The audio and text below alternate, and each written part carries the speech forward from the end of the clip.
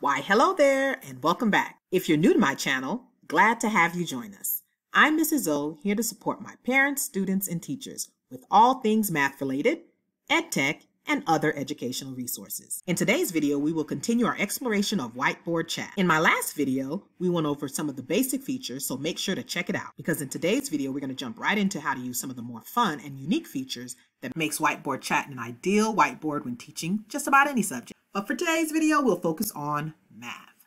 Once logged on to Whiteboard.Chat, there are several ways to get started. After selecting Start Teaching, this option pops up where you can either start teaching to open up a new board, or if you already have an account, you can simply select Manage Boards. This will take you directly to the boards that you already have saved. What's great about this is that you can set up your boards in advance so that when students join your group, you won't have to use up instructional time loading assignments. And another great thing about this is that it auto-saves. To view its contents, I simply select the icon that looks like an eye. Once opened up, you're able to pick up right where you left off. And as you can see here, this particular board has multiple pages. Recognizing that students perform at different levels, you can differentiate assignments and set them up in advance. Doing so, you can number the pages and assign specific pages to students, or you can add pictures, animations, so that students can readily find their group. I'm not sure about you, but when I saw that I can include animations, I got excited. So I know your students will too. To insert animations, simply go to the palette. Then you can select manipulatives. In this case, I'm going to choose the circle. Then you want to go ahead and place it. And if you want to, you can resize it. Once you get it down to the size that you like, you then go ahead and select, double-clicking again, Animate Move, and you have to actually trace the path that you want the object to follow. Then simply press play. And there you have it.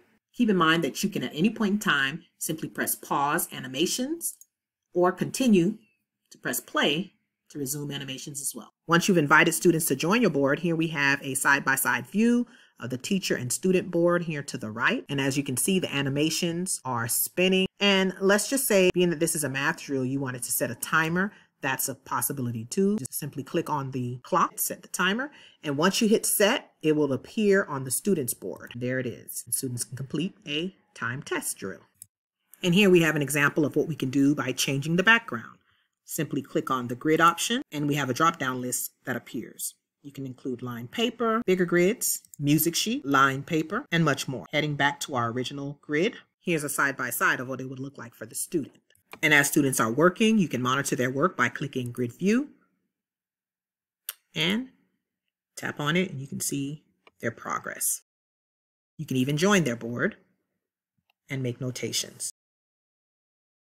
Here's another example of what we can do with Whiteboard.Chat. Let's say you assign students work, but before completing that assignment, you'd like to give them instructions or perhaps want them to watch a video. You can easily insert a video. To insert a video, simply select Tools, then YouTube. Click the area where you would like the video to appear, find the URL, copy the URL, and paste it. Load the video, and there you have it. Add the details, and this is what it will look like from a student's point of view. Welcome, boys and girls. Ready to practice? One of my favorite things to do with Whiteboard.Chat is to play bingo. Simply go to myfreebingocards.com, enter a title, enter your numbers, and since I'm playing multiplication bingo, I'm going to insert multiples of 3 and 4. When you're done, simply scroll down and ensure that you only have one card per page. Once selected, click Next, and then select the 30 free card option. And this is important. You're going to select Print and download the PDF. I recommend downloading 2 copies, a teacher copy, as well as downloading it again. You're going to select Print, save as a PDF, and this is going to be your student copy that's going to be uploaded onto Whiteboard.Chat. It's important to delete the first few pages and only select the bingo cards. Title that student copy. Save it.